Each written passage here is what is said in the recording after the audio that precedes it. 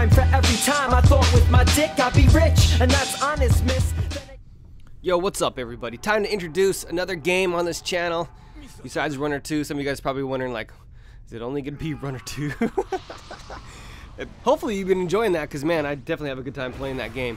But no, it's not only gonna be Runner 2, and this is like I said, the next game that I'm introducing to the channel, and this is called Asura's Wrath, or as the Japanese would say, Asura's Rasu. And it's a Capcom game. I don't know which studio, producer, or whatever, but I'm pretty sure it's just a completely Japanese studio, because they got some interesting things going on in here. But right here in the beginning, you see like just the scale of the enemies and shit that you play against in this game is fucking insane. And it's got that whole like button timing thing. I don't know what that's officially called or whatever, and I guess you're judged on like the synchronicity with it, if that's a word. If it's not a word, fuck off. You know what I'm saying. But you are judged on that, so it says like good, great, excellent, and I don't know if there's another ranking on that. I haven't got it if there is, but yeah, shit's pretty crazy. And I thought that what I would do with this is I'm basically probably gonna just go into like live comms and stuff. Ooh, there's Asura's wife and his daughter, who's a priestess who actually can give him power. You see in the beginning of the video where he's like almost dead or something, and she like fucking gives him energy or whatever.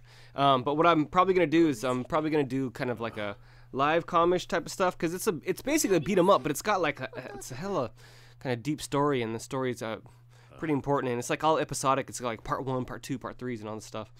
But anyways, there's a plot to overthrow the emperor. Actually, they kill the emperor, and it's done by these demigods and the general. As you can see, there's this fucking wife all bloodied up and shit, cut up in the womb. Damn, son. But yeah, he's part of like these demigods. There was 8 demigods, and they're supposed to rid the earth of like this evil. I don't know if it's like an invasion or if it just, I think it just keeps coming. It's like some kind of reoccurring evil and shit that they can't like actually oust, but they do their best to like, I don't know, suppress it or something. And basically what happens is there's a plot against Asura, and they blame the death of the emperor on him, and he of course didn't do that, because I guess he's evidently the purest of them all. But he goes back to get his fucking daughter and meets up with the general, and the general fucks him up right here, as you can see there. He's gonna get the fuck out of here, bitch. And he's all like, man, with your death will christen the beginning of New World Order and shit. And fucking sees his daughter all captured as he falls. So, and man, there's a dope ass like fucking cultural reference, and I actually got it. It was kind of weird. I don't know how I got it. I can't remember who the fuck told me, but and it's this one here. You can see the spider and shit, and he's in hell, and he's got to climb his way out of hell. And the whole cultural reference was this story called "The Spider's Thread" by Akutagawa Ryunosuke, something like that. It's hard to do the fucking Japanese names sometimes, but and what happens in this story is, or it's like, I think it's a kid's book or something, is Buddha's like up in paradise and stuff, and he's like just walking around taking a stroll around the fucking garden, and he looks down in this pond, and he sees the depths of hell, and you know, like at the very bottom, you know, like fucking just people writhing in pain and blood, and there's fucking spikes and shit, and he sees this one guy, and he actually notices that he actually had one redeeming instance in his whole life, and that was when he didn't fucking smash the spider. And so what he does is he sends down the spider on a thread to get him, and the guy sees it in hell. He actually looks up and he sees it, and he starts climbing, and he gets about halfway, and he almost gives up, and he looks down and he sees how far he's come and shit, and he's like, well fuck, I'm almost out of here. I can actually get out of hell. And at that time, right at that moment, he sees that other people have started climbing up of his thread. And he goes, he fucking gets pissed off, and he goes, get off of my thread, this is my salvation. And right at that point, the thread breaks, and the whole lesson of the story is that you shouldn't be concerned with only your salvation. And when it breaks or whatever, and he falls back down into the pit, Buddha just, you know, in his all-knowingness, just starts his stroll again, you know. Like, so it's kind of crazy, but I did like that. I guess Akutagawa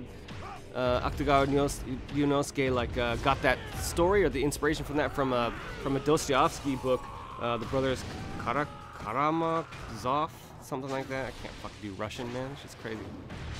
Anyways, but yeah, dude, this shit is fucking dope. I mean, the scale, like I said, of the enemies and shit, and everything's just fucking fresh. So I hope you guys kind of can enjoy that. I mean, I love the all Japanese stuff. You know, they just got a totally different take on things. You know, like I remember just even back in just Nintendo days. Well, obviously, I mean, fucking Mario, it's like, what the fuck is that about? People were either high and I don't know what the fuck they were doing.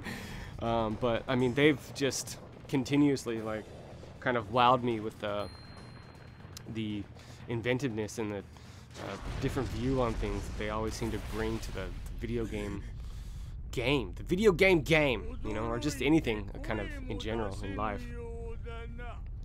This guy here that I'm fighting, I'm not going to show you guys the end fight. I think I'll save that for the next episode. But it will show you like how it is all episodic. Oh, I forgot to tell you. Yeah. So, anyways, he comes back, and I gotta give you guys the fucking background so I can just go into shit. He comes back. He actually makes it out of the pit 12,000 years later, and the demigods no longer see themselves as demigods, but actual gods.